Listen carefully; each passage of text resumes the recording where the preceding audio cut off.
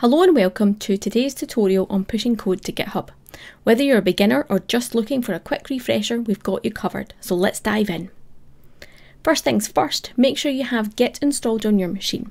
If you haven't, you can download it from git-scm.com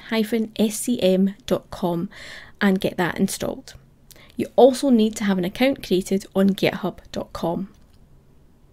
Now I've been writing some code and I want to push it to GitHub to share with others. So the first step I need to do is open my command line interface. Here I'm using Windows Terminal, and I want to navigate to the directory of my project using command line. I've used the cd command and then inputted the path to my directory to change directory. So now let's turn this directory into a Git repository by initiating it. For this, I type in git init. Now that my project is a Git repository, it's time to add the files to the staging area. The staging area tells Git which files we want to include in our next commit. To do this, I type in git add dot. Now the dot at the end means all files. If you only want to add specific files, you can replace the dot with the file names. Let's check the status to make sure everything is in the staging area. To do this, I type git status. So it's now all looking good. What I'm going to do is clear my screen so we have space to commit our changes. To commit the changes, I use the git commit command. Here I've put in a commit message with a brief explanation of what these changes are. This helps me and others understand the purpose of this commit. So make sure you put something that you understand for this commit. The next thing I want to do is name this branch of code that I'm working with. So I type in git branch -m and then main.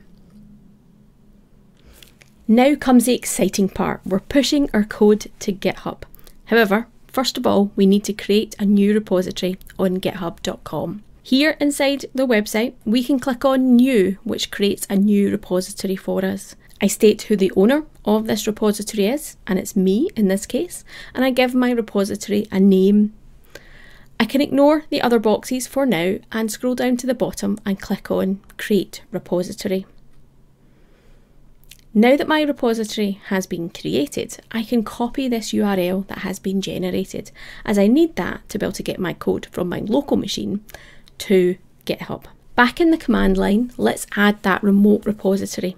So I type in git remote, add origin, and paste in my URL. Please remember to replace the URL with your own URL. Now we are ready to push our code, and to do this I type in git push-u origin main. This command pushes your code to the main branch on GitHub.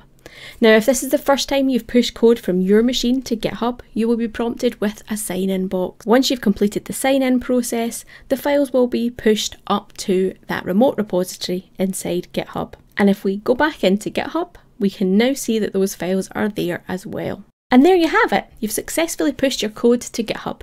Remember, this is just the beginning of your Git journey. Explore more commands and features to become a Git pro. Happy coding, folks!